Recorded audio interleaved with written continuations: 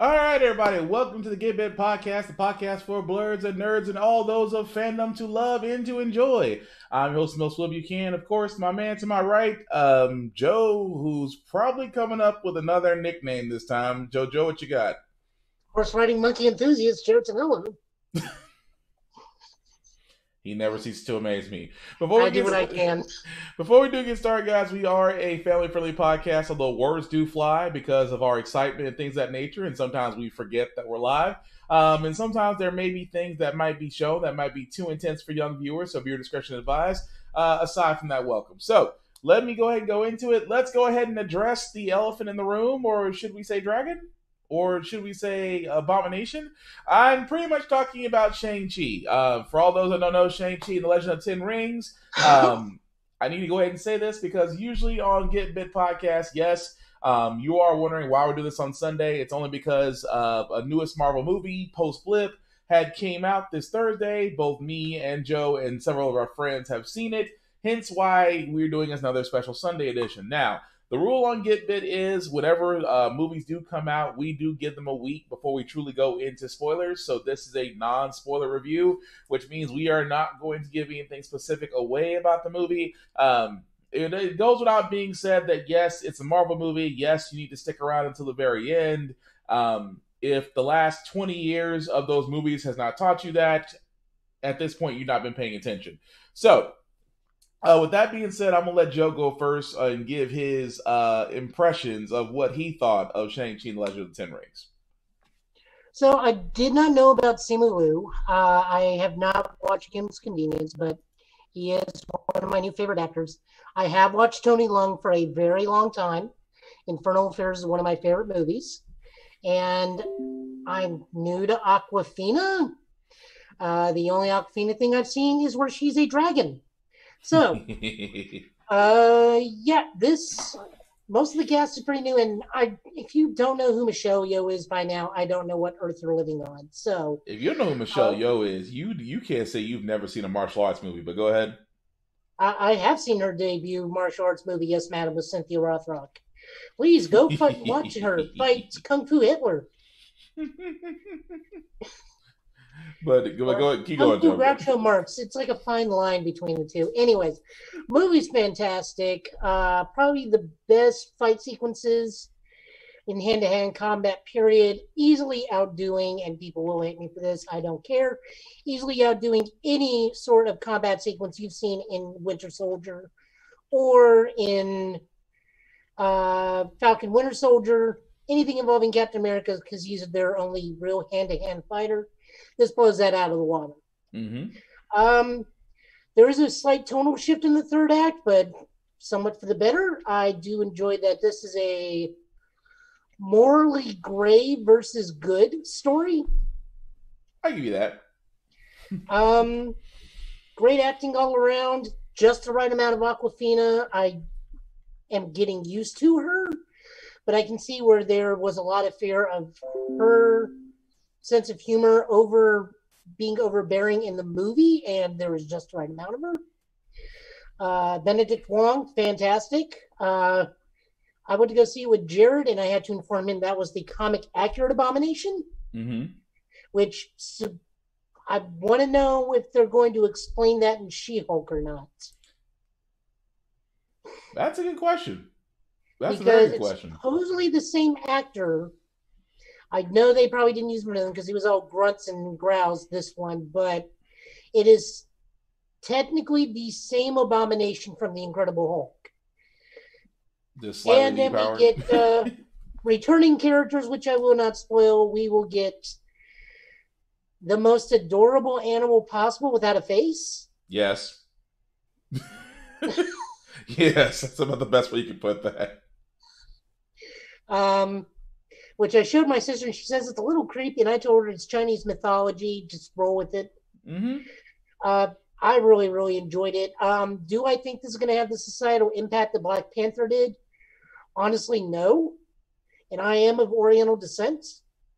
But that's like comparing apples and oranges at that thing. But, I know someone's going to go out and make that comparison. And it's really not a fair one. No, I see your point on that. basically for me, I'm with you. I loved it from beginning to end. Um, and also, you're probably gonna wonder why Joe's gonna probably mention the soundtrack. If you haven't, Soundtrack okay, is dope. the soundtrack is awesome. So I will give it that. It's just like Black Panther. Its soundtrack was great. Shang-Chi and The Legend of Ten Rings soundtrack is great. Story wise, it had everything. It had everything that I thought they would do with the story. With the character, even more so, there are some surprise guests in there, and also some directions they're taking. Yet, I'm going to say very carefully, you should stay during the entire movie. If you stay during the entire movie, a lot of things are going to make sense, especially as far as where the MCU is heading. That's all I'm going to say about that. But I do love the fact of just it felt authentic. I mean, the best way I can explain Shang-Chi, it felt authentic. Like when you watch Ip Man, or when you watch Kill Switch, or you watch The Raid, or you watch, your what's that director's name? I can't save my life right now. Because he was a great martial arts film director, and I can't think of his name, because Sammo Hung, Jackie Chan, Jet Li, all the great martial artists worked with this guy, and he produced just just very fine martial arts films, and I cannot think of his name to save my life right now. It's like two people, but it's that kind of quality. And for a lot of people that don't know, Shang-Chi was given the smallest budget of any MCU movie. So if you go and watch it and see what they've done with first and foremost, it is visually amazing. What they decided, where they decided to go with it, and certain things you're going to see. And yes, you're probably going to have a question regarding an initial scene, um, like the theater I was in, because I took my child and my nephew, and my girlfriend to the movie, and um, they kept on saying a certain name when something popped up, and I had to sit there and tell them, no, it's not that person. Although I was like, you're not wrong how they set that up. You're not wrong in thinking it's a specific person, that when you saw a specific sculpture that you immediately thought it was said person, but it's not. But I had to, tell them that you're not wrong, but just different area. But needless Yeah, to they have to. They very care, and still without any spoilers. Mhm. I was wrong. He is not in the movie, but they had to very, very carefully step around him Mhm. because he's so intrinsically tied to. Uh, well, he's technically not the Mandarin because that's a chicken dish. Yeah. Oh, I So love. Oh, and by the way, because a lot of people are wondering. Well, you saw Ben Kingsley. Yes. Watch it for him alone. Him alone will make up for how you feel about Iron Man 3. That's all I'm gonna say. his part alone will make up for it. But we'll to keep just say Wenwu. We will just use the name Wenwu, which is Tony Lung's character name. yeah, He is. They have to carefully step around the bigger dude because he is not in the film. right. And plus he's not market he's not really marketable toward children. So they had But to a giant step dragon man in pants is absolutely marketable to people. Put Godzilla in pants, I dare you. It'll be marketable. yeah, I think We there's already some put him in sneakers and made him go to the court with Barkley. I think there's a certain company that'll be against that right now. I'm not gonna say their name because they got way too much clout. But that being said, What are you talking about? We had a dinosaur in pants in Darkwing Duck. we can get away with that. That's Disney. Well, so is this at this point now. That's also true. But but with that being said, like I said, we both recommend Shang-Chi. For all those who are wondering, is it kid safe? It is kid safe. Some questionable language is in there. So, but let's be honest, if your kid's been on Fortnite, or if they played any multiplayer game, chances are they've probably heard a lot worse. But it's safe for kids because, well, it's marketed toward kids. I mean, let's be honest, it's Marvel. But again, definitely check that out. But move right along, as we're going to keep it in the Marvel. We're going to keep it in the Marvel space right now. We want to talk about, going from a bright spot to a dark spot, and I'm talking about the Marvel What If episode, Ripley titled "What If Strange Lost His Heart, Not His Hands?" And we are going to go into descriptions of it because it's been more than a week since it's been out. So it's been 5 days. So if you haven't seen it by now, spoiler alert, we're going to talk about the details of it. So if you have not seen it, this is your one and only warning to mute us or come back to us once you've watched it, but we're going to go into it.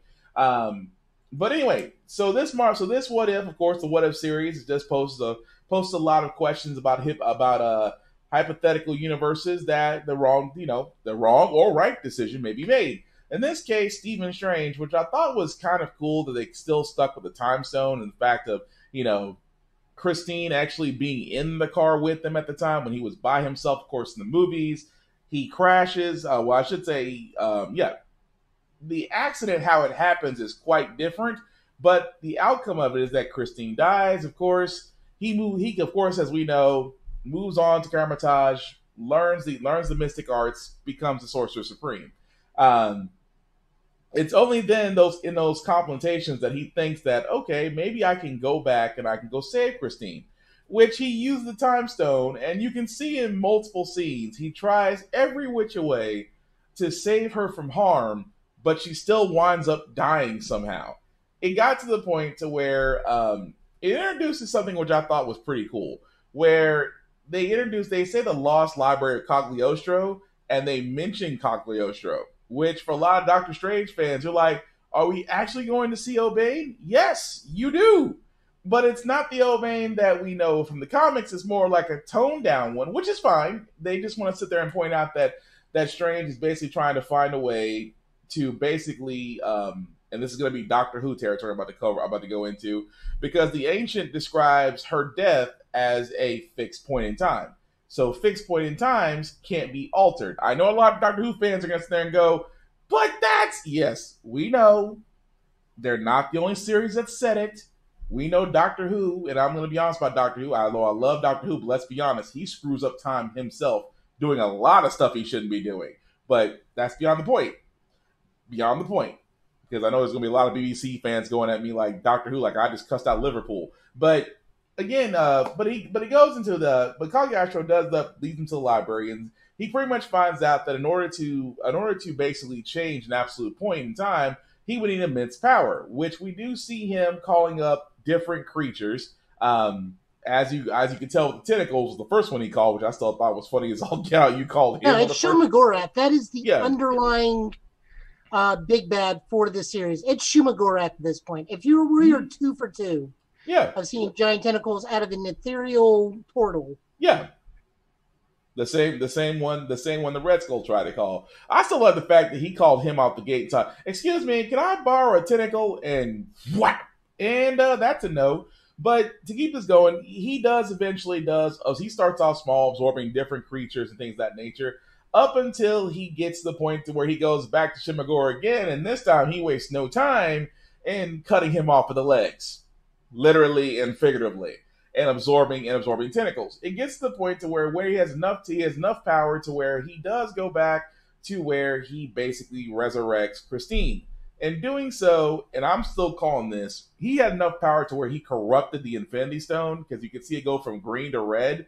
And as he's bringing Christine back, the world around him, or I should say the universe around him, crumbles, because he was warned by the Ancient One that if you do try to bring her back, that the consequences of her doing this, of you doing this, will be the end of the universe. Now, I did skip a part to where, and thank you, as I know you're about to point this out, Joe, and I thank you for that because you gave me that look for a second.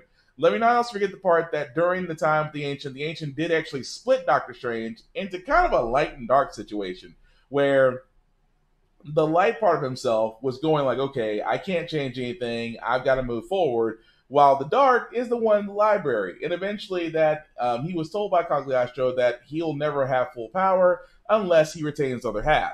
In which it's amazing that the darker side of Dr. Stephen Strange was confronted by everyone and saying, this is not a good idea. You're going to cause the end of the world. Even his light self was like, we can't do this. This is a line we can't cross.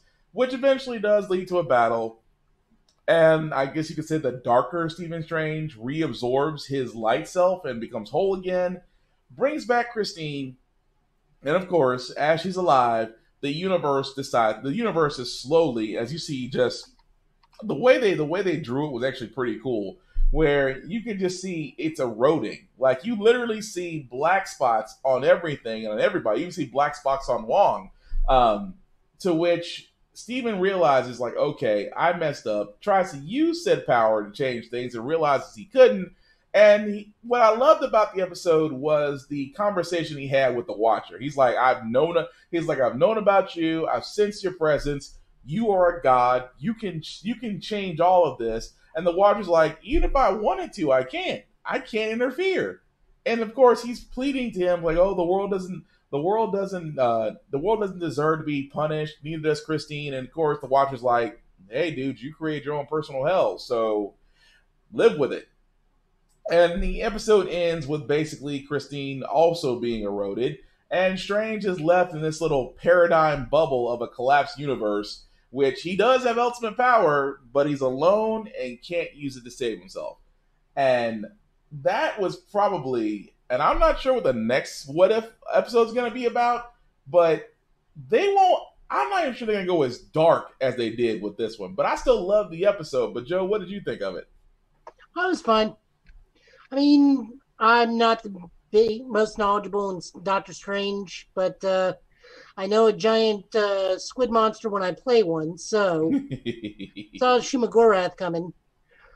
It's just a fairly simple, light and dark story with the consequences. I like that the Watcher pretty much says, like, yeah, I'm not a god. All I do is watch people and record.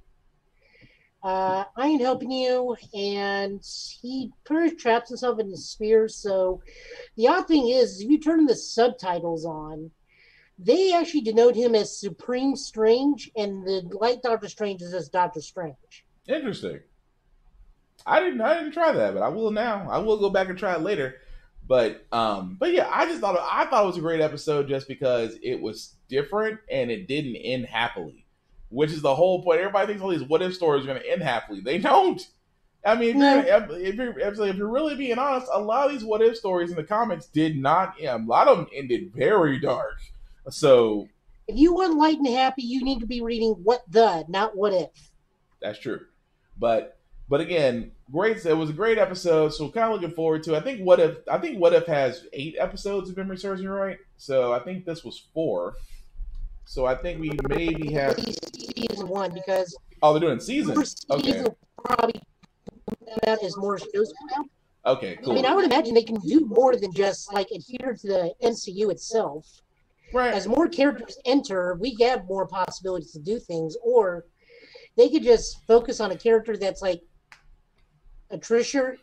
I'm terrible at saying this, but like a third tier character. Yeah. And give them their own thing. Like, what if Genki got the spider powers? True. That is very true. But again, it was still a great episode. But speaking of great episodes, I'm going to go ahead and skip past DC Legends of Tomorrow. Let me save some time.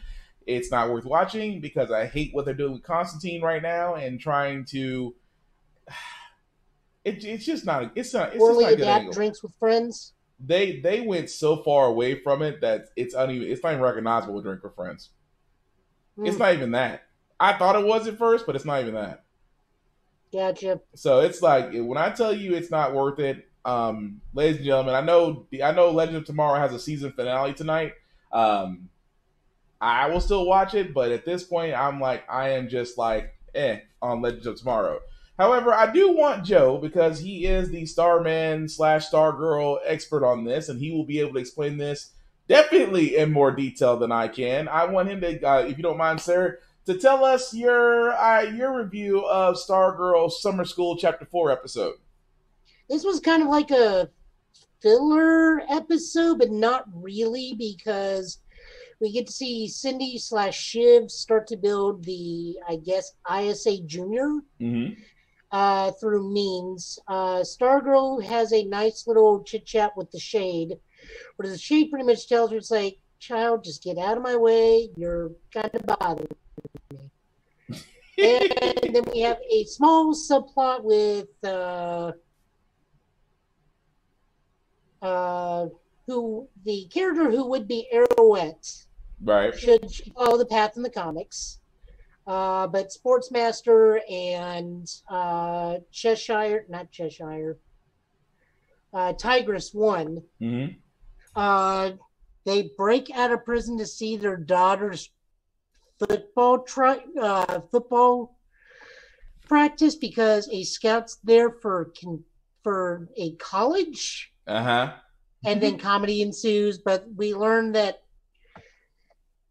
StarGirl's mom and Tigress may actually become friends in the grand scheme of things. That was still funny. That one mom moment, like, okay, we might have something in common. Like, okay, we vibe. I just hope what happens to her in the comics doesn't happen to her in real life. Ooh. Is it the... Never mind. I'm sorry, go ahead. No, I mean, I don't want to spoil anything in case people want to look into it, because Cheshire is the first daughter of Tigress. I don't know if Sportsmaster is her dad, but Tigress 2 / Arrowette is exactly who this character is. So, like I said, it was a fun episode with some filler, but also it sets up the Junior ISA, and then the Shade just having a nice talk to Stargirl of, I'm not here to bother you. Stay out of my way. That was, the Shade he's like, that's what I was thinking about. You called it earlier. You called it last podcast where he was neutral. What you call him? Neutral good. Like, he didn't really have a good side or a bad side. He was like... No. So, it's weird with him. He's probably just, at this point, lawful evil. Okay. Because if they follow the Shade through, he actually has a being within himself that makes him do evil things. Yeah. If they play on that, I have no idea, because that's going to be complicated. We also learned that Dr. Midnight's in the Shadow Realm, which may also... the actual Dr. Midnight, Charles McNider, is in the Shadow Realm, which may also be how we find Obsidian later on down the road. Possibly. Because Jenny's looking for Todd, and if Todd's as young as they are, he may not have control of his powers, and he may just be stuck in the Shadow Realm. Right. Probably so. Not to be confused with the other Shadow Realm. That one's there for 2-bit duelists. I'm going to leave that one alone. Go, keep going, because I'm trying to compose myself right now, because I was trying not to sit there and say a joke. I was trying to stop myself and not say a joke. But no, I did like the fact that, that does confirm that Dr. Midnight is alive and he's in that Shadow Realm. And I'm like, okay, so that it tells us that somewhere down the line we are going to see him come along. But yeah, the whole thing about Sportsmaster and Tigress, we just want to break out just to watch our daughter. It's like, what kind of villains are you? We're not villains, we're parents. And the kid alone, of course, now we know that she's probably going to be joining because of what old girl was. I can't remember her name to save my life for a while. Cindy / Shiv. Thank you. And that she used Eclipso to basically make her see something that wasn't there. So that very much just scuttlebutted her dreams, but that's just her putting her in Justice Society back together. Kind of putting a new band back together, especially with the fact that she recruited the son of the Fiddler, too. So that's going to be interesting. But I liked it. Like I said before, I'm with you on that. It was a pretty fun episode. It was interesting to see that it wasn't really superhero-esque. It was more along the lines of, some villains actually having a human side and saying, look, we don't want to fight you. Especially you see Sportsmaster, look, you keep the wrench in your hand. I'll even give you a head start to stripes. Just let me see our daughter. Let's go. Just let her see our daughter practice. We'll go back willingly. Which goes to tell you is how easily they broke out of prison, and they're gonna walk right back in, take them to a different prison. but I still like. But I still like it. So anyway. But the other show that I want to talk about, of course, Titans. Season 3, episode 6 was Lady Vic. For all those that don't know, yes, it is that Lady Vic from The Brave and the Bold, and I want to say from The Long Night, but I'm not really sure right now because she is a Batman villain, that she was being recruited in this episode by Crane. Crane is starting to shape up to be the big bad this season, because of course him taking Jason Todd and basically saying that he's kind of the basis behind the Red Hood. But we also see in this episode that that Todd and Crane are having a little bit of a tiff. Even more so that Jason wants more of the no fear formula, and Crane is letting him know in a very brutal way by Lady Vic you can be replaced at any time, which I thought was interesting. But it also shows us a different side of Barbara Gordon, before Batgirl, if you will, and the way that she met Dick and how their relationship actually blossomed into it, and how they're tied in with Lady Vic, because Lady Vic did go after Barbara Gordon. But I love how they did that fight scene with her in the wheelchair, but she still had the tonfas and was still just, that's got to be embarrassing as an assassin. You can't even take a single person in a wheelchair and they break out Tompas and almost whoop your ass. That's pretty bad. There's Barbara Gordon, so there's that. Yeah, I mean, yeah, she was trained, but but what does that say from a person that you could even take him and you could even take her? But another thing about this was the episode, it's between Corey and Blackfire, which I still say that is the most. It's almost like they're, you know what it reminded me of when I was watching the episode? It reminded me of Guardians of the Galaxy Volume 2 between Nebula and Gamora. It's like they can't stand each other, but for those very brief moments, they have that, okay, I maybe see what you're coming from situation. And poor Gar is in the middle of it, like, I'm trying to figure out who's not gonna. It's like, is she gonna try to kill me? Or, poor Superboy in the background. Is he your manservant? It's like, I require a manservant. And you see Corey we don't do that here. And I don't know why, but even though that phrase, I hear that all the time, we don't do that here. It immediately goes back to Black Panther for me. But aside from that, the one thing I did like at the end of the episode was the fact that we see Todd going out on his own. I'm not gonna call his people the Outlaws, even though he did start putting a group of people together. You see them enter a very familiar restaurant, and you hear a very familiar name get said, which tells me that Tim Drake may actually become into the role. Now, not immediately going into Robin role, as he does do in the comics, but he will become more of it since his entire family just got murdered. So that might be a new Robin coming out for that. But overall, if it's not Bizarro and Athena, it does not count as the Outsiders. I'm saying this now. Well, I mean, yeah, I give you that. That's why I didn't want to call it that. That's why I was like, you see this group of people get together and they just take the same no fear toxin, and I'm like, no, I'm not doing that. I'm not calling that. It's still Red Hood and Expendable Thugs. That's all I'm gonna call it as. But I did like the fact that where they're going in the story so far. Season 3 is completely off the rails. But what did you think of the episode 6 of Titans? I'm still waiting for the whole thing to finish. Honestly, I'm more interested in the upcoming Doom Patrol. Yes. Especially because what's Missy's actress? Doom Patrol, I think it starts. When does that start? The new season, I think we're 2 weeks away from that, if I'm right. Michelle Gomez. Michelle Gomez is coming into Doom Patrol, and she's basically just reprising her role as Missy based off the trailer. Yeah, I'm trying to remember when it starts. Oh, September 23rd. There we go. So we're not too far off. Towards the end of the month. Yeah, so we're not too far off from that. But yes, we will be covering that too once that starts. Because if you have, I meant to say this too, if you haven't seen Doom Patrol, you can watch on HBO Max or through other means. We are not going to say what those other means are. We are not going to tell you how to get to them. We're just going to say we are washing your hands clean of it. However you choose to watch it is beyond you. We didn't suggest anything. So take it as you will. But we will be covering Doom Patrol once that comes out. I did have some video games I did want to talk about, but honestly, there are a whole bunch of would-be's right now, except for Black Myth Wukong. That is actually being made by Epic Games, which is great because Epic Games did bring Gears of War before the Coalition, but there's no date on that right now. But if you've seen Black Myth Wukong, it is actually based off the Divine War in Heaven. So if you've never read that, definitely read that. But another podcast not too long from now, we will go over the trailer for it, and we're not gonna go over the entire trailer because it's 17 minutes long because they wanted to show us the entire gameplay of it.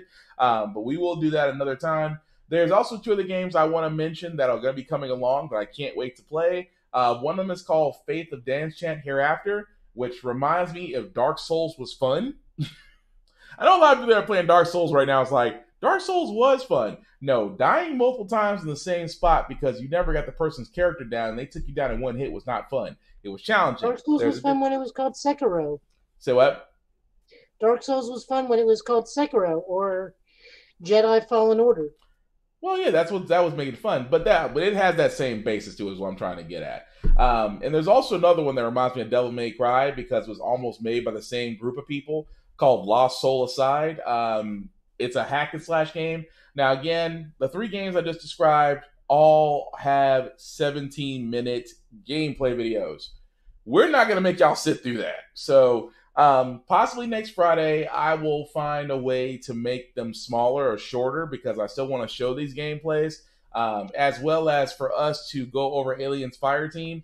I know Joe has played it. I have played it. We haven't got to play it together. I know, Joe, you played with Jared, right? As far as Aliens Fireteam? No, I went and played Monster Hunter with Jared and complained about not having my dog or water bug with me the whole time we fought something.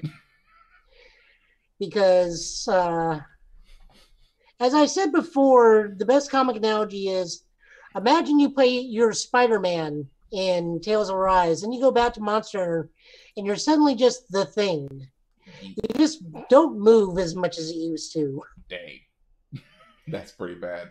But not that it's bad, it's just two very different styles of gameplay for Monster Hunter. That's true. But what we'll plan to do, because me and Joe, I know Joe's our schedule is a little bit different. We are going to find time this week because Joe has been streaming his gameplay under the Get Bit podcast channel. Joe, where can they find that Twitch channel to where you're streaming your gameplay, sir? Twitch TV, twitch.tv/Joe, the number 10 LO. Quick heads up. Once the 10th hits, I will start streaming Tales of Arise. And again, the funny part is I've known about that, but never played it. So I'm actually gonna make myself sit down and actually play that. But again, like I said, Joe usually does it. When I actually have some free time, I'll be streaming as well. Hopefully, we'll be able to stream together very soon in Aliens Fireteam and in Street Fighter because we are long overdue for some matches in Street Fighter and Guilty Gear.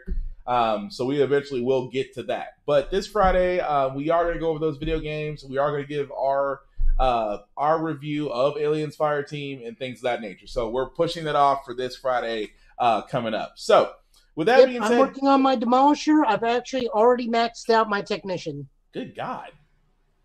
I got a lot of catching up to. I've only been playing with the Gunner so far. I like the Gunner just because that grenade has been saving my freaking life. I just want to say my flame torchifer puts in work. But speaking of things putting in work, sir, Joe, I know that you have other news and comic recommendations you would like to let the world know about. I have comics. What news are we talking about? Oh, you don't got any more news? Okay, well, you go into comic books. I thought you usually have some up your sleeve. This is the let first. Me look at the group chat. It's been a bit. Because trust me, it's Labor Day weekend. Got Shadow's take on Shang-Chi. Wait, say, I'm sorry. I talked over you. Say it again. I said we got Shadow's look at Shang-Chi. Oh, crap. I don't got it queued up. Yes. Crap. Give me a second. I'm going to see if I can try to go ahead and do your comic recommendations. Let me see. Actually, we do have one more video game thing we got to talk about because this past week we got the gameplay trailer of Midnight Suns. Oh, right. You can talk about that. Let me get Shadow stuff So this has already become very divisive because people were expecting a hack and slash given the contents. Apparently, the majority of people forgot what game Firaxis makes for a living. But also, this is kind of a change for us, too, because this is a card battle game to a degree where your combat powers, I don't know if it's entirely dictated. Certainly, special moves and interactions are used via card battle powers. We are actually expected to see a secondary trailer where it is Wolverine, the new OC against Sabretooth for more gameplay and a boss battle. But we do get to see that it is what the combat is like. And I'm going to be using magic pretty much the whole way through. Unfortunately for me, much to my chagrin, this is also a waifu simulator, it seems, where you get to be best buds with your favorite superhero.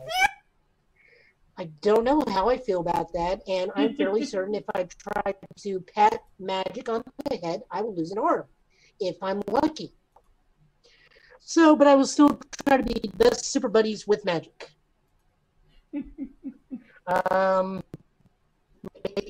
Carol, definitely Nico because I love Runaways. Wolverine because despite the fact not being drunk, he has a beautiful singing voice for karaoke. I know you were looking forward to Midnight Suns.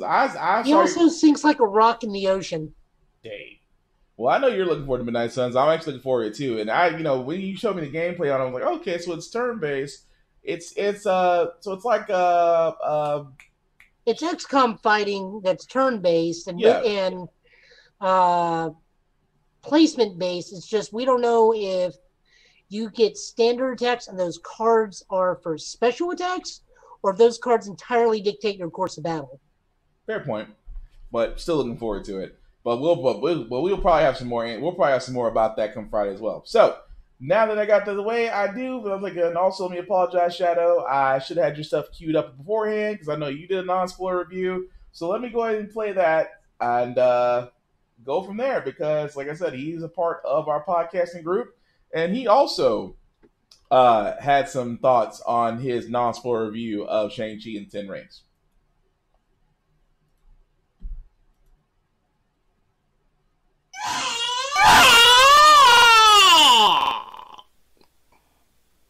Yeah.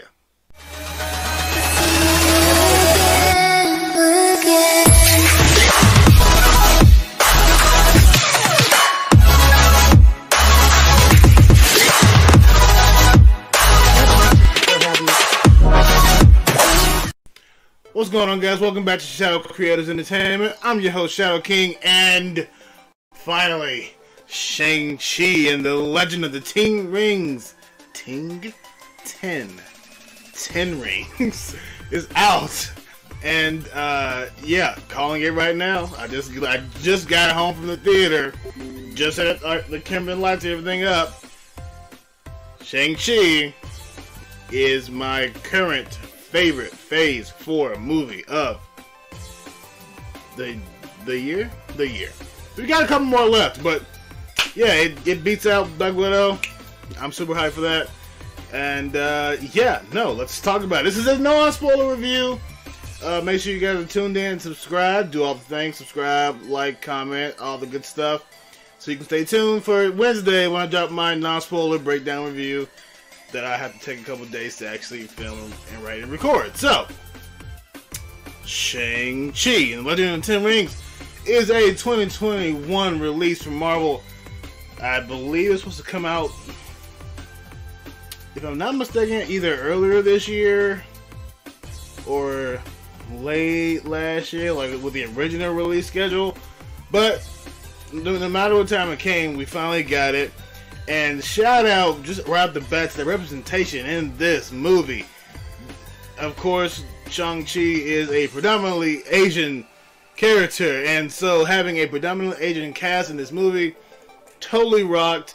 I felt like I was watching a mixture of a lot of different things. A classic martial arts film, you know, the ones I grew up with in the mid 2000s, like Rush Hour and most of the Jackie Chan films that I've watched. I mean, it had a lot of different feels, and of course, it definitely has the feel of a Marvel movie because it is one. But I think it all really blends very, very well. The cast, Simu Liu, that's definitely wrong. Simu Liu as Shang-Chi, Awkwafina as Katie, Tony Leung as the Mandarin. Boy, I got a lot to say about him. Paula Chen as Li Ku-woo, Michelle Yeoh as Jiang Nan, Florian. I'm not even gonna try to pronounce his last name. The guy who played he was in Creed 2. He was the son of Drago's son. Yeah, there you go, him. And a whole bunch of different other amazing Asian and Asian American actors. Just top notch, man. This is a great movie. I'm a martial artist, if you didn't know. Which, I mean, you've been following me for a while now. Yeah, I'm a black belt. Have been since I was 13, and martial arts has always been a huge part of my life. Even though I'm not as trained as I want to be in it at the moment, it has been a huge part of my life as far as the characters I like, the shows I watch, the movies I like, and using the philosophy as a way of life.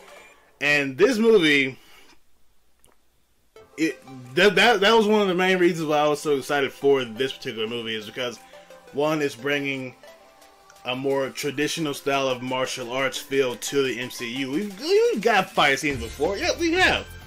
You know, we got Captain America versus Winter Soldier. We've had a lot of hand-to-hand fights in the MCU before, you know, and none of this is knocking those fights. Those are some of the most amazing fights. But the action in this movie, the choreography is just so fluid, and just like the first fight scene in the bus, which I had a chance to see on YouTube. I did not watch it. I'm glad I didn't. I wanted to see it up in the movie theater the first thing first, and it was so good, so smooth. Shout out to the cinematography in this movie. I mean, like, there's no shaky cam. I mean, you feel like every hit is fluid, every motion, every transfer from a different character is just God, man, it's just great. And it blends in with, you know, having that traditional starting out as just, oh, well, he's just a random guy who can kick butt. What the heck is going on? And that style of martial arts storytelling to diving into the philosophy of it and using different styles to portray, you know, who you are, as far as with him being with Shang-Chi being both steeped in the light and the dark, with his father, you know, being who he is as the Mandarin, a dark figure, and his mother being the light. He has to choose his own path to the third act, where we get, you know, the martial arts and weaponry taken up to 11 with the more fantastical style of what Marvel has always given us in both the comics and the movies. So I feel like it really blended in all very, very, very, very well. This is an amazing movie. I'm not gonna get into a lot of spoilers here. This is not spoiler review, so I'm not getting into a lot of spoilers here. But it was already spoiled in the trailer, so I'm just gonna say this: I love Wong. Wong is just amazing. Wong has been amazing since we introduced him in Doctor Strange in 2016, and he just continues to be amazing as we go along in his story in the MCU. Give me a Wong movie. That's all I want. Like, I know this is Shang-Chi's movie. I'm talking about him, but just for a tangent, Wong is best boy of the MCU. he's so amazing. Community timing, his power, just Wong is just the best. And that's all I'm gonna say as far as spoilers. There's a lot we can talk about on Wednesday. But like I said, overall, amazing cast. Everyone did very well acted story. The story itself, like, okay, we knew this was gonna be the real portrayal of the Mandarin, because we got the fake Mandarin in, you know, early MCU phase 2, phase 2, with Iron Man 3, and you know, you would think with something like that, you're just gonna get like this. Well, oh, hey, they took my name. I'm gonna show them who true evil is. Ha ha ha! Here's my organization, and you know, here's my power with the 10 rings, which I'll get to those in a minute. And ha ha, I'm evil. Ha ha! I want my son back so he can rule by my side. Ha ha ha! No, that's not it at all. It really surprised me that wasn't where the story went, and I'm really, really glad they like after sitting there processing it, I'm glad they didn't go that route. For what we got, was something totally different, which I really enjoyed. God, I really can't talk without giving any spoilers away. Okay, that's it. Come back Wednesday. Please come back. Make sure you're subscribed. There's a lot to unpack in this movie as far as the story, what actually happened, what characters, what Easter eggs we see. I really want to take time to break it down. I'm going to do my absolute best to have that video up and ready on Wednesday with this new release schedule where I have at least one video every Wednesday and then something coming out throughout the course of the week until the end of the month. So please bear with me, guys. I'm trying to do my best. If you enjoyed the video, make sure you guys leave a like, comment, subscribe, do all the good things. And yeah, that's it. I'm Shadow. As always, may the power protect you, may the force be with you, and make sure you have the best day possible.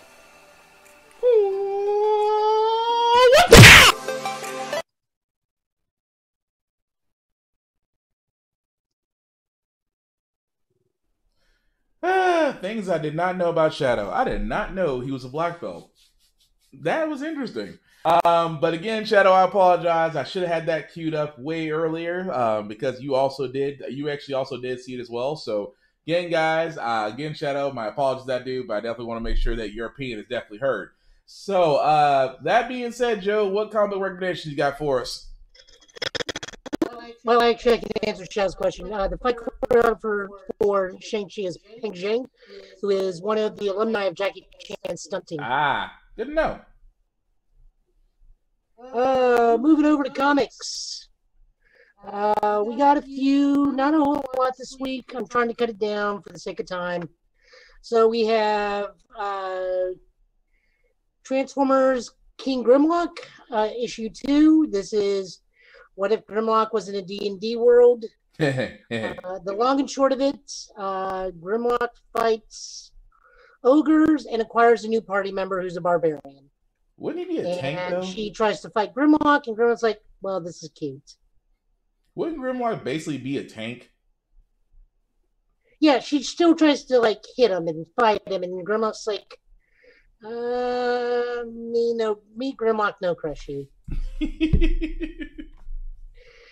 Like, you angry, me like that. You smart.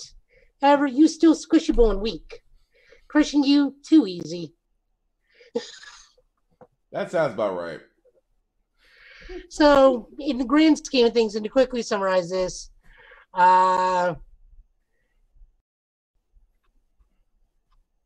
Grimlock fights some bad guys, gains a new party member, goes to party member said village to fight off the evil there. We see that, although it doesn't make sense, the main bad guy has Cybertronian magic. And so we have our official D&D quest line for Grimlock. Go fight the magician. Well, I mean, I guess if you're going to do D&D, there has to be one wizard somewhere. Yep. Just like else, we have all of her stats. So we have Arco, class barbarian, race human, alignment chaotic good,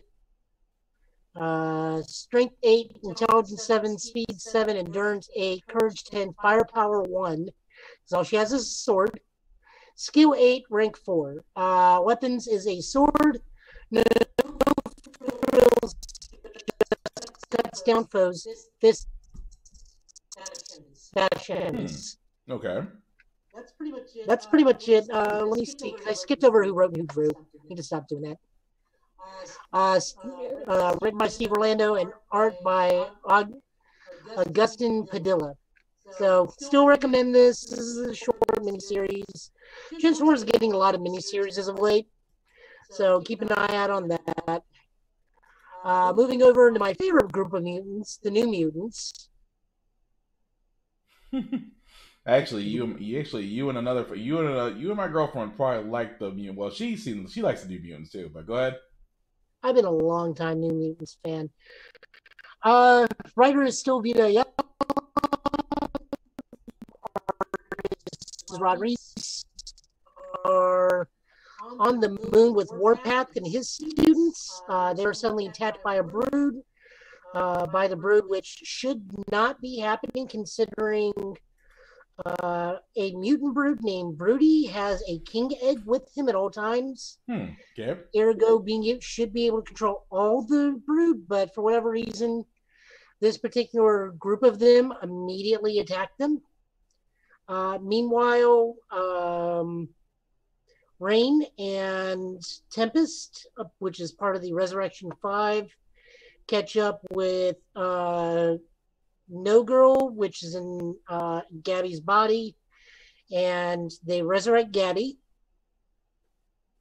And then pretty much it just goes from there. We do get to see Warpath just wail and go like full on engine of destruction against all the brood, and they just take it out. We see his kids use combo powers. Okay. The fight's a little gory, but you know, it's comic violence. So the broods are just analogy for aliens, which I find hilarious because aliens are part of the Marvel catalog now, but they bleed just as green as a xenomorph. If it bleeds. If it bleeds, it's just not acid blood. So Rain and Gabby haven't talked now that Gabby's resurrected. They both come to the same conclusion of, oh, Farouk's up to something, and we need to stop him before the Shadow King does anything else. Meanwhile, we catch up with Danny, Sean, and Ileana. We know stuff's about to get good because Ileana's drinking from her gigantic coffee pot. Which, if you know in New Mutants now, she's got that. Stuff's about to go down. Right. They're talking about how they probably should be taking care about Farouk, and Ileana's like, look, I'm a war captain. I have full authority to go wreck this man whenever I please. And then Danny's just like, he's still Krakoan. We can't attack him without proof, nor should we be able to. And then Rain comes in with Gabby, or Rain comes in and is like, so I got proof. And Ilias is like, finally, violence. That's kind of bad. That's really bad. Her specific words is, enough with the soft touch. That is bad. She's cracking her knuckles. God bless this woman. So we cut over to Farouk, and Farouk's like, all right, let's play time with all these kids. Creepy man is creepy. That doesn't sound very Anakin, but okay.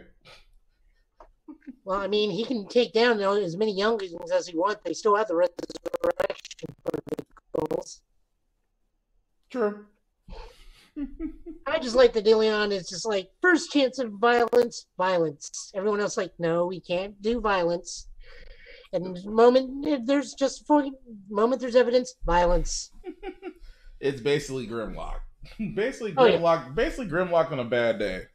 But scarier. So much scarier. True. Moving over to a Elseworlds tale, we have Dark Ages issue 1 with Tom Taylor and Eamon Corello. So this is an alternate Marvel universe. The long and short of it is a world-ending disaster comes in and pretty much blacks out all technology. They try to go and stop it. Multiple superheroes are killed in this event. Wanda's immediately unmade. The Thing is killed. Doctor Strange is killed. Only Sue survives the first skirmish. Okay. Heroes everywhere are trying to save people. Ant-Man is permanently stuck in giant mode because all the technology is shut down. Yeah. Iron Man loses pretty much an arm and a leg because he clips a plane and crash lands. Shield pretty much is almost immediately annihilated because the helicarrier just smashes into the ocean. Multiple people are dying because of cardiac arrest because, pacemakers are electronic. True. Very much. Vision's daughter dies because electronic. Right. Pete also has to learn that he no longer has web shooters. Because they're also electronic. Yes. And this is an alternate universe, so May Parker is a thing, but she's also only like 5. So the building crashes around MJ and Aunt May and Little May, and Peter's desperately trying to dig him out, and then May just like pops up holding up a giant rock slab and just goes, "Dad." Damn. I'm sorry. So, Damn. looks like Marvel's heading into steampunk territory because what we hear is actually a story told by Peter 7 years ago. So Pete's getting a little Hal Jordan at the temples. But he now has steampunk armed gauntlet web shooters. And a lot has changed in the world. We got steampunk Iron Man. Venom has gone to Miles Morales. Beast has become full kitty cat. She-Hulk's still around. Looks like Reed is steampunk scientist man. And Apocalypse has finally gotten what he always wanted. Only the strongest will survive in this world. And then we get character sketches. So we get like full-on steampunk Iron Man. And we get to see like a whole bunch of stuff. We also get to see that Little May has her own spider suit. And she is now 10 or 12.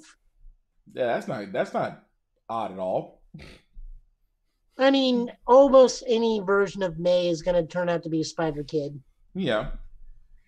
We also see that Laura's okay. Of course, this also could be Gabby since it's 7 years in the future. But there is a wolf. No, it's Laura because two claws. So we see Laura's officially taking over the mantle as Wolverine.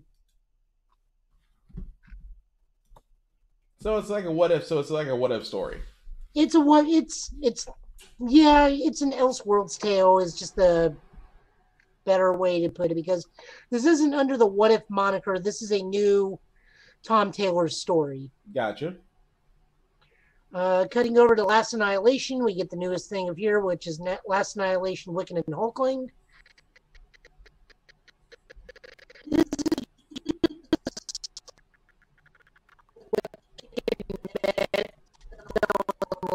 While simultaneously and whatchamacallit, Ego, the living planet, which Dormammu sends an envoy of himself, a piece of himself, because Billy's sword disrupts all magic, but Okay. Tommy can't wield it because it screws with his magic. So in the long run, he does a magic teleportation spell and swaps places. Billy and Tommy swap places, and Tommy just immediately annihilates their Dormammu adversary. Incompatible magic. That's a first. Mm-hmm. But I mean, in the grand scheme of things, what this really is setting up the origin of how Tommy and Billy got together. Or not Tommy and Billy, I'm sorry. That's the actual twins. How Hulkling and Wiccan get together. which is a very sweet story in the grand scheme of things. I'll take your word for it. Moving over into DC. We got Static Shock issue 3. The long and short of this, because this is kind of like maybe pivotal.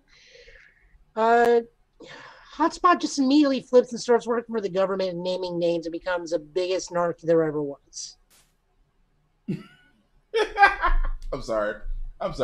Go ahead. No, that's pretty much the point of this entire episode or this issue is Virgil's still trying to like do stuff. We get together with certain Bang babies. Virgil is trying to make himself a super suit. We get to see the animated Static Shock costume when Virgil was pretending to be a superhero as a kid, striking a Kamen Rider pose, even saying Henshin. Then Virgil makes his classic, like Malcolm X hat, Static costume, which we also know will not be his permanent costume from all the art and whatnot. He's going to have like a hybridized costume of the two. But like I said, he goes to school. They're repairing his house. All him, Richie, and Frida all talk and patch things up because it got kind of tense with them. And then Hot Streak shows up with government flunkies and starts naming names in the high school, getting kids taken and put immediately in detention, government detention centers. Wow. Yeah, it's real bad. This wow. Popping over to Wonder Girl issue 3. I love this series. I have to read it like several times. Half the time I'm not even reading it. I'm just looking at the art. So they have crash landed the plane safely. Yara and we now know her boyfriend have made it safely out. Eros does miss, even though now he's currently obsessed with Yara because he screwed up and nicked himself with his own arrow. So he's in love with Yara. Meanwhile, the Amazon is trying to take out Eros by all its magical creatures, putting Eros on the run. Yara chases after him because she sees a man being chased by a giant blue fire snake. And runs into pretty much all the scary stuff that's in the Amazon, including a talking alligator woman who's trying to talk to Yara and whatnot. And Yara's like, hey, wait a moment. Hold on. I have just what I need for this conversation. And she pulls out that bolo and does her best Xena scream, and the bolo doesn't really do anything. It just kind of like bounces off the ground a couple times in front of a werewolf, and the werewolf just kind of looks at her and is like, crap was that? I had to stop myself because you said alligator woman. I just had a joke that I cannot say because I'm trying to keep this family friendly, but go ahead. What, big lip alligator person from All Dogs Go to Heaven? Nope. It was way worse. It was way worse. It was so much worse. But yeah, like the best artwork is easily the werewolf staring down at the bolo, just like plinking off the ground a couple times and just giving the look of what? Just confused as all get out. Yeah, just confused. And even Yara's like, okay, and she's like slowly reeling the bolo back. He's like, well, clearly I can see we do not belong here. I am so sorry for Jasmine. We'll just see our way out. Like, Yara, come on, honey, we're leaving. We don't need to talk to these nice people. It's like having your child when they're embarrassed. It's like, okay, just come on, this didn't work. Just get over here. Meanwhile, and stabs Yara with an arrow. Of course, that means that Yara falls in love with Eros. Although she is aware of what's going on, she understands that she is compelled to do this and not actually wanting to, because Yao, I'm hoping I'm pronouncing that right, is saying like, hey, we need to go. I'm gonna be stuck here if you don't stay with me. And she's like, I know, I can't help myself. And does end up going with Eros. A couple of the beings that are with her, such as the alligator woman, the werewolf, and the little sprite from Future State, are like, hey, you got to stay here. It's your destiny. The moment you set on the soil that you have to remain and protect it, it's your duty. And she's like, yeah, I really can't. I got to go with this guy. I will be back. I promise. I got to just see what's going on over here. Right. Meanwhile, Athena and Artemis are doing their best to sleuth out Yara via what their pantheons have told them. And they are immediately attacked by the Amazonian Amazons. Wait, what? Yeah, the Amazons of the Amazon. That's like the Brazilian Amazons. Okay, gotcha. I was like, the way that's always like, wait a minute. I'm sure I heard that right. But go ahead. Yeah. So we get to see Yara. Eros takes her to Yara to Olympus. We get to see Yara in a costume change, and she's like, you changed my clothes? And was this necessary? And it's like, well, you are about to meet gods and goddesses. Like, I really like that shirt, though. So she meets with Hera, and Hera's like, well, I got plans for you, kiddo. That's where it ends. Again, I don't care how long it takes for this book to come out. It can come out twice. It can come out every 2 months if it continues to look like this. If I am so distracted by the art that I don't even pay attention to the story, that's saying something. Okay. But then again, well, let's be honest. If most of us waited for Final Fantasy VII Remake for 10 years, we'll wait for a good book. I'm still waiting on George R.R. Martin to finish off The Winds of Winter. So yeah, that's not going to happen. That man will be dead in the ground before that comes out. You guys need nope. to let that go. I refuse that negativity. We will have that book. I must know how it ends. I must know. At this point, he's playing the grade school game of I'm not going to do it the longer I'm going to delay it the more you ask. Well, I mean, they have been asking him since the end of A Dance with Dragons. But anyway, that's for you Games of Thrones fans. What else you got, Joe? We got the penultimate issue of Infinite Frontier. We see Omega Pirate narrating, saying, hey, who he is directly addressing the audience this time. We think he's making a big speech. He is actually directly talking to us. He's explaining, this is what happened to me at the end of Infinite Crisis on Infinite Earths. I found out about you. And they locked me up in Arkham for years. And instead of helping me, the people of my world, instead of helping me, they hid the truth. We find out that he is indeed the Psycho Pirate of the original Earth 2. Not the Earth 2 of Black Superman and other stuff, but the original Earth 2. Gotcha. We see that he has been gathering people that were originally part of the original Earth 2, but as a result of multiple crises, has been shunted to different Earths, such as Director Bones has been shunted to Earth 0, which is now the standard DC universe. We see a robot type of Iron Man, whose name escapes me at the moment, shunted off to Earth 8, as well as other characters. Magog, Lady Quark. The most terrifying thing is a Yellow Lantern Joker. That is still that's an image I'll never get out of my head, but go ahead. Yep.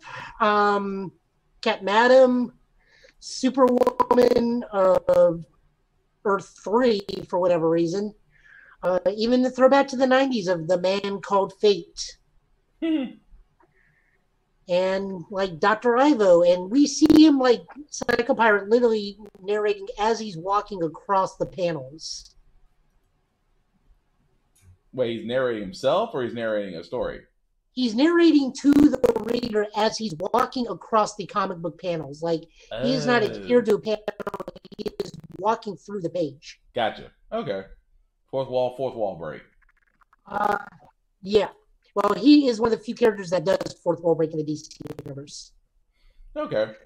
Meanwhile, Director Bones has gone back to his original supervillain state, complete with his cyanide touch. That does not last for too long because Alan Scott and Obsidian are going to be fighting him. And then out of nowhere, Jenny just comes in and immediately drops Director Bones. Like, immediately drops him. So we have a nice reunion with some of the JSA. We have Damage, we have Yolanda Wildcat, which is interesting she's alive again because last I saw she got her head palmed clean off her shoulders by Superboy Prime. Nice. But, she's alive again, so good on her. We also get to see original Power Girl and Atom Smasher brought back. And we see Barry Allen once again endangering the entire omniverse by being stuck in a gigantic hamster wheel for speed. Fastest man alive, fastest human power battery. I'm sorry, go ahead. No, you're not wrong. We see Roy is looking for Leanne because he's on Earth 0.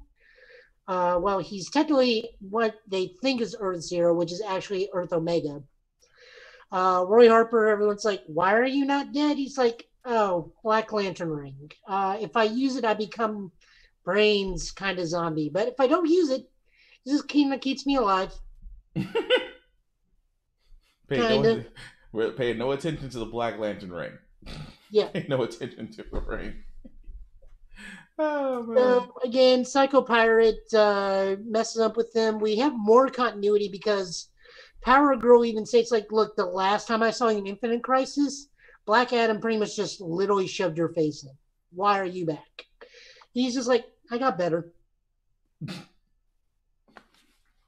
The level of explanation is always funny. It's like, oh, it's a but you have no arms. 'Tis a flesh wound.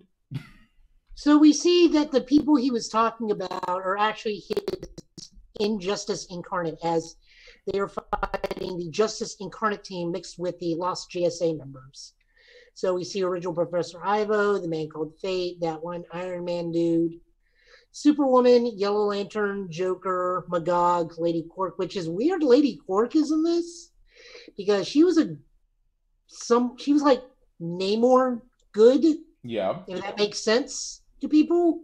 No, just borderline anti-hero, but I get the point. Yeah. So I don't know why she's back as a villain, but giant fight, fighting everywhere. Barry is still kind of hypnotized by the hamster wheel, thinking he's doing everything he can to save the day and save the multiverse. He's chasing somebody, but we don't know who. We just see that in the Speed Force that he sees, he's chasing after something. Right. President Superman breaks out of his chains and starts to pretty much run rampant across Justice League Incarnate until that Iron Man kind of dude unveils that he is actually from Earth 8, which is the same Earth as President Superman. So he has President Superman's kryptonite, which is Meta Knight.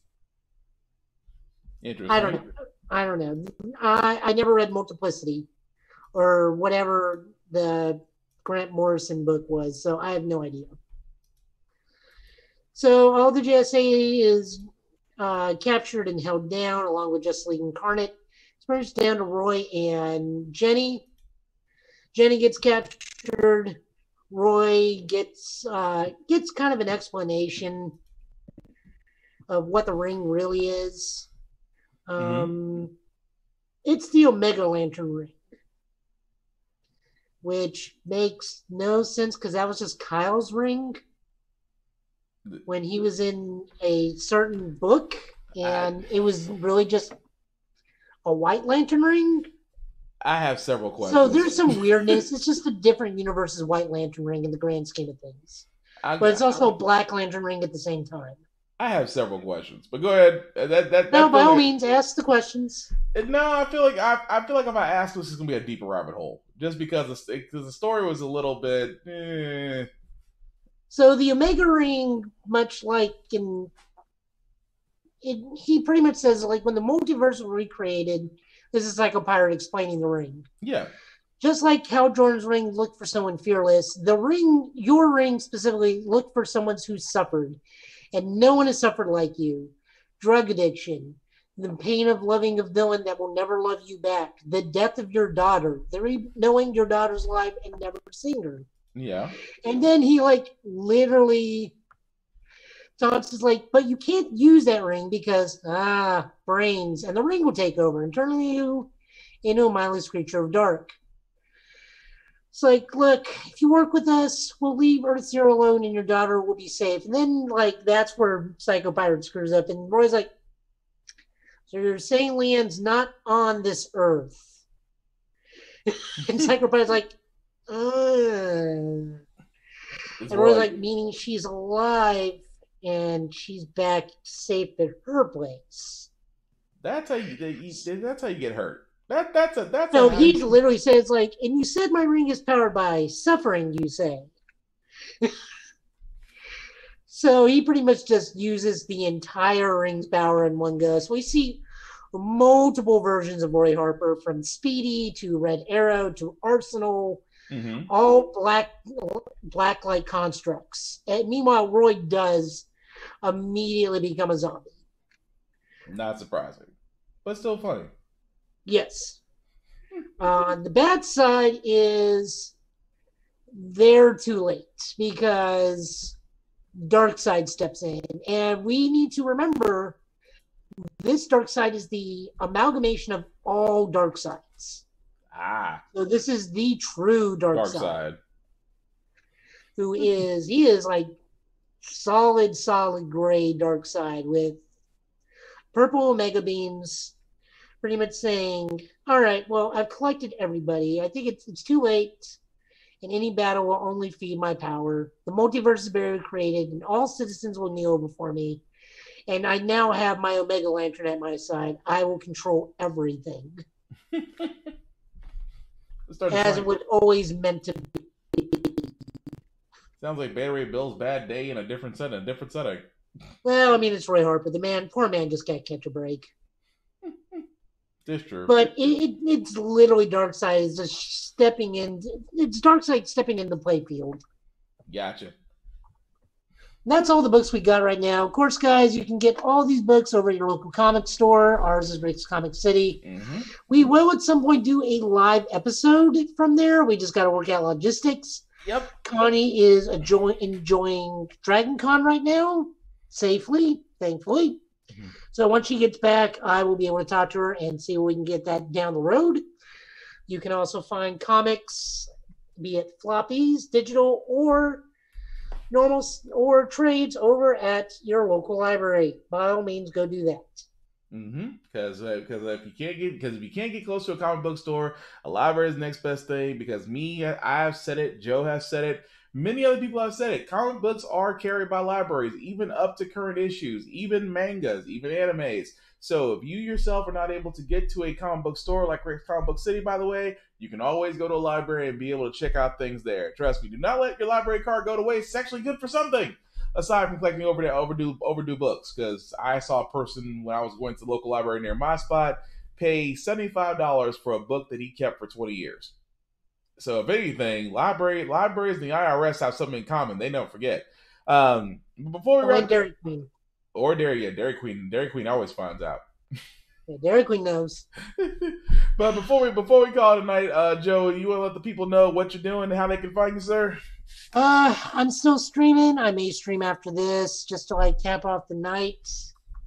I am working on my Demolisher class, or I may just take this guys and be Han Solo. I don't know what I'll do. I'll stream something. You can find that over at twitch.tv/Joe Tenlow. We'll just say it that way. It's easier for you guys to understand. As a terrible pun on my name.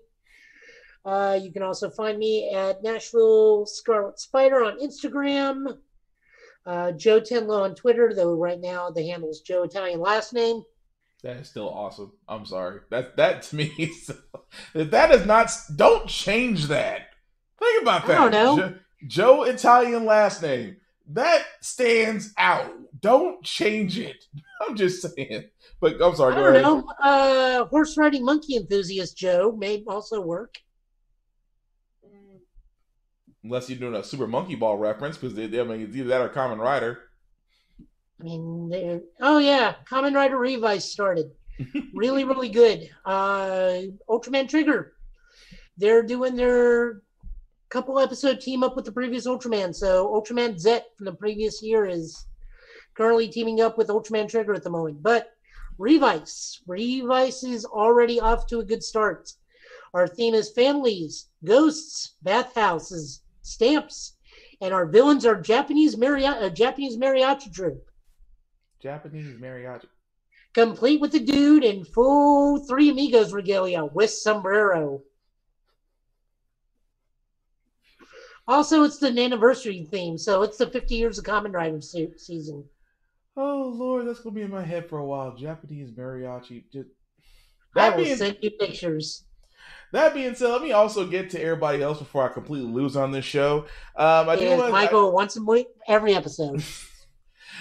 He does make it his point to try to make me crack. But Let me not forget my buddy Shadow Creative Entertainment on YouTube. You can definitely find him there as he does do reviews and episodes of everything. Of course, he does also have his photography and his Shadow Creative After Dark. Definitely check him out, Shadow Creative Entertainment on YouTube and also on Facebook. Also, let me not forget my other podcasting brethren, my buddy Vaughn, Big BZA Dot, who actually did podcast a little bit earlier today. You can definitely find him, A. Vaughn Westman, on Facebook, Big BZA Dot on socials, as he did do the Smoking Trailer Sundays, which are usually every Sunday from 6:30 to 9 p.m., in which he does reviews of trailers of movies and video games he finds interesting and wants to share with you guys. Of course, every Tuesday he does do the RAF, which is like America's Funniest Home Videos, except done by World Star, so it's definitely for the grown and intended, every Tuesday from 6:30 to 9 p.m. Vaughn also does do gaming as well, so definitely check him out. Any other news, you can check him out on his contacts, A. The Vaughn Westwood on Facebook or Big BZA Dot on all socials. And also, let me not forget my other podcasting people out there, Ari and Geek present Geek Salad, which we're also sharing on their page. Thank you for that. Or also Blurs, Geeks and Blurs, just like us, who like to talk about everything fandom. I'm more than sure they'll be talking about Shang-Chi and Marvel's What If episode. Usually drops every Wednesday and Thursday. You can definitely find them on Facebook and on YouTube. Just look up Ari and Geek present Geek Salad. As for yours truly, the link at the bottom in red that you see down at the bottom is basically a link tree for my YouTube and Facebook groups for all of my podcasts, How the Frack We Got Here, Get Bit, and of course, How the Frack We Got Here. My IG handle, which is up in the top left, Blackbox447, or I should say above Joe's head, because that's where I have the placement there. So you can definitely follow me there. I usually post a lot of things, movie reviews, video game reviews, and sometimes working out. I'm not in the peak shape that Joe is in right now, but hopefully I'll be able to get there one day. But I do like to post inspirational stuff, and just follow me on there as well. Aside from that, guys, the last thing I'll sit there and say before we come out, we will be back hopefully to our regular schedule of Friday nights of 8:30 to 10. And yes, we will cover some more things about video games, because yes, Gamescom has ended and Dragon Con has ended, and there has been some news in the world of video games, but we will cover that this Friday and go from there as far as that goes. What do you got, Joe? I think PlayStation Experience is this week. Yes. The State of Play? Yes. It is this weekend. You are correct. The State of Play is this weekend. Yep. Oh, by the way, check the group chat real quick. Okay.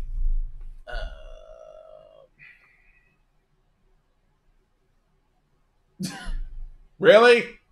I wasn't lying. You had to send me the... I would...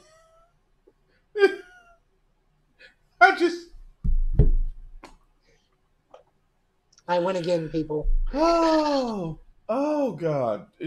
He actually, for those that can't see it, and you can't, he sent me a picture of a Japanese mariachi troupe. It did not disappoint. But that being said, guys, before we wrap this up, look, COVID-19 is real. Please, if you haven't been vaccinated, please be vaccinated. Please wear masks. Please do everything you can. It's not about you guys anymore. We have to think about others. So whatever you can do, please do if you haven't done already. And just like I said, the sooner we get this done, the sooner that my compadres, like my friend Joe right here beside me, can breathe a little bit. Help him. He likes his job. He likes where he works. Please make it easier on him, and you can do so by just basically being a decent adult. That's all we ask you to do. So, with that being said, guys, like I said, we hope to see you guys this Friday again, 8:30 to 10 p.m. as usual on Instagram as well as Facebook as well as YouTube. Definitely check out the Facebook post page.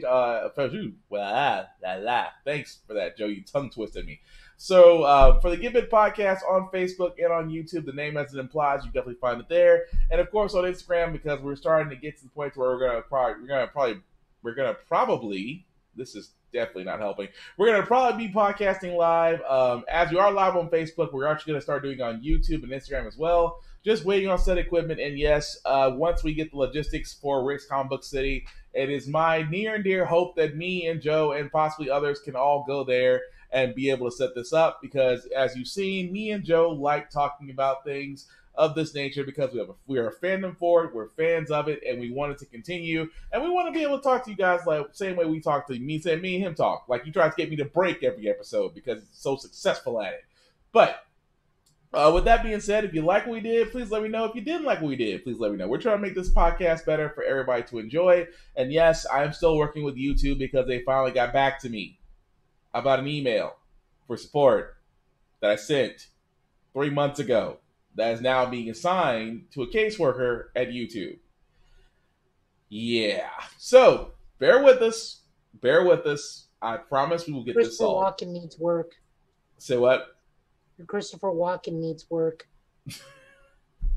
I could use some Christopher Walken right now. I wish I could. Where's that guy? Kevin Pollak? His Christopher Walken impression is immaculate. Just watch Digimon Frontier. Ice Devimon is the best Christopher Walken.